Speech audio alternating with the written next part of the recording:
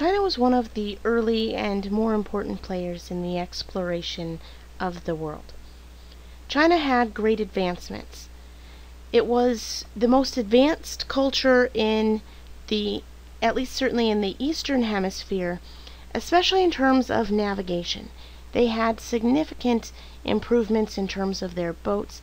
They have tools like compasses.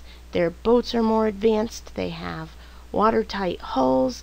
They have all sorts of navigational tools that make them far superior to certainly Europe, but also any of the other advanced cultures in the rest of Asia or in Africa. The Chinese had different motivations for exploration than the Europeans.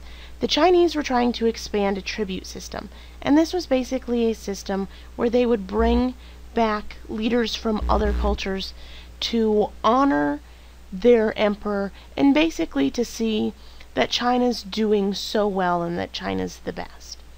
They also wanted to improve diplomatic relations, so they would go and create connections and relationships between the leaders of these other countries. They also wanted to show their supremacy, so they wanted to show that they were better than everyone else, but they were more interested in showing it than actually conquering other people.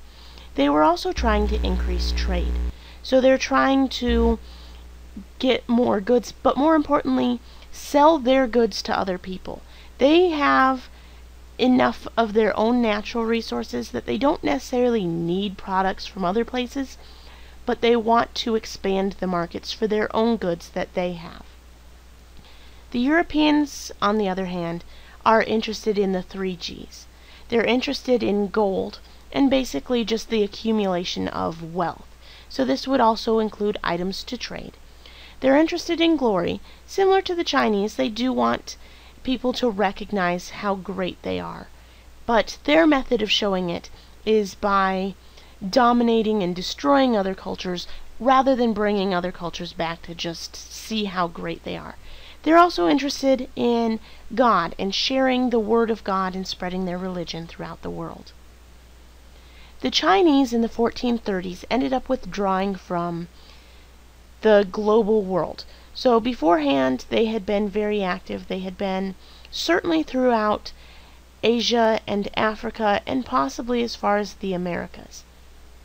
However, as a result of a variety of factors, the Chinese withdrew from the world. They stopped exploring, and they also burned all of the records of their travels, or at least all of the records that they could get their hands on. Some of them survived simply because they couldn't find them.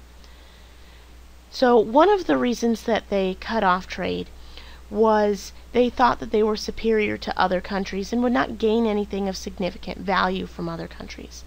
This was aided in part by the fact that they were able to sustain themselves. They were not as dependent upon trade as other regions like Europe. They also were experiencing financial problems. So traveling and creating these massive boats and these huge fleets of ships was extremely expensive. And so China is needing to save that money.